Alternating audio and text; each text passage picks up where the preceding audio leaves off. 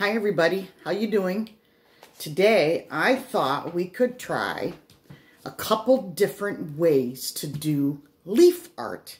We've been talking a lot about fall, and at the fall time we know that leaves turn colors and they fall to the ground. So I thought, you know what?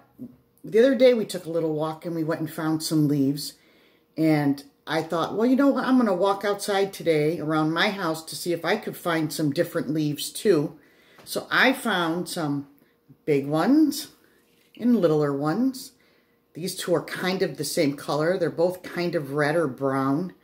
I found this shape leaf. I found this shape of a leaf. So we're going to do a couple different art projects that you can try at home. And I was trying to think of things that are somewhat easy to find at home, or using things that you might be able to find from home. And I have some white paper. You can use whatever color you want. But one of the things that we like to do, or I like to do, is to make leaf people or leaf animals.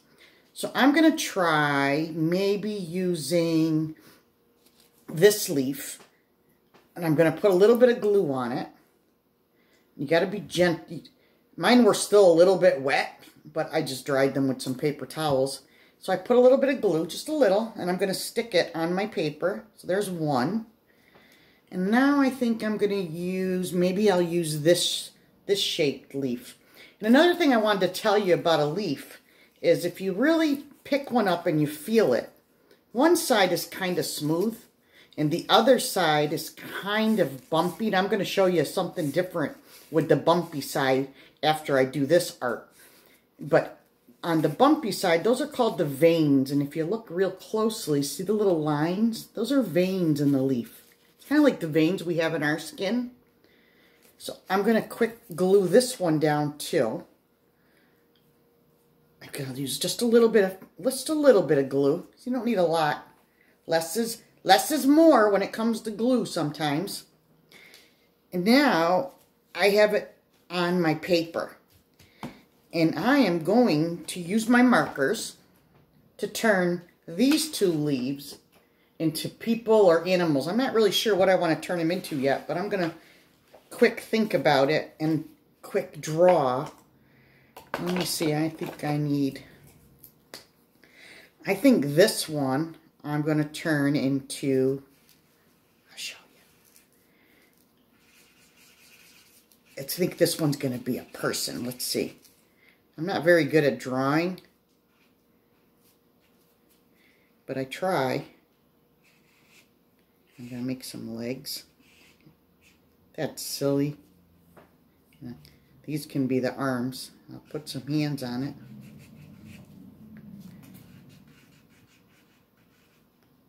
Boy, those are big hands. Those are big hands I just made.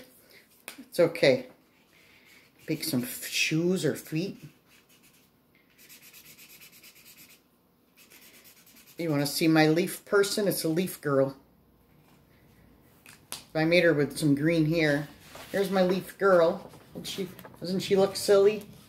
That's my leaf girl. Now I think I'm going to turn this one over here into, maybe I'll turn it into a cat, being that I like cats. But I need to find a different color. Okay, let's try to make a cat. We know cats have pointy ears, and they have whiskers. Yeah, you look silly. And cats have long tails. You look silly. But here's my cat. Watch, it's silly.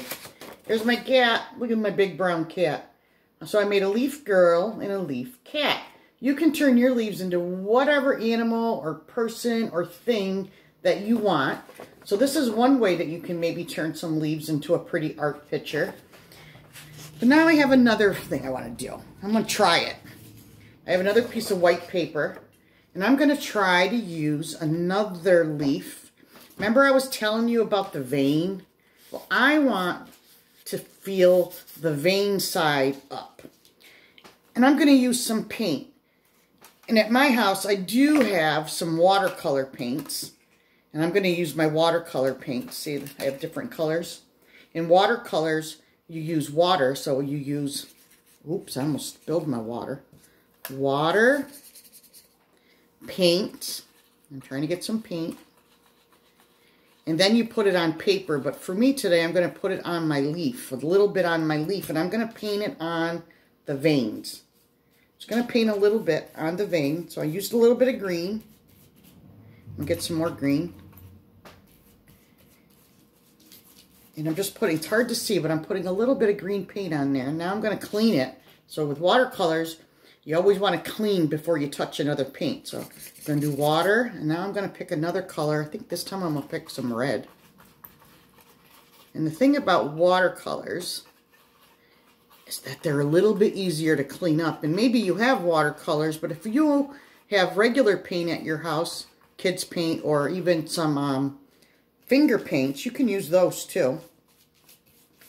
All right, so I used a little bit of red. Now I want to use a little bit of, maybe I'm going to use some purple. I like purple. You like purple? So I'm going to try some purple this time. And I'm just painting the veins.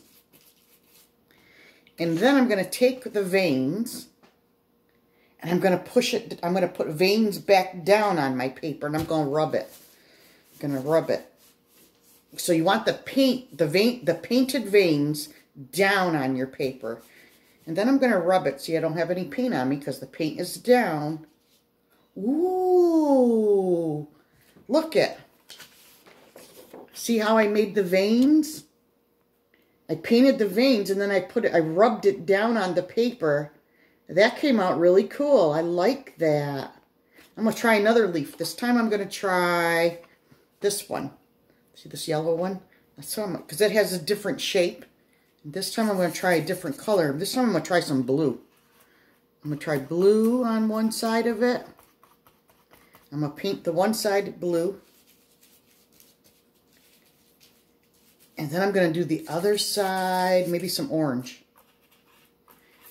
I'm trying to get my orange paint. Let's see how it looks.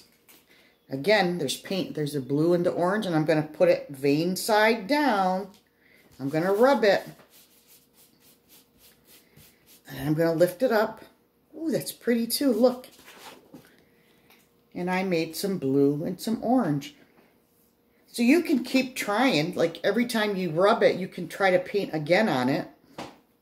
I'll try one more time. I'll do some brown. Because there's a lot of brown leaves out right now. So I'm going to do one side brown. Need a little bit more water. And then the other side, let's try the yellow. I'm going to try yellow this time. Because my leaf is yellow. And I want to see what it looks like on the paper.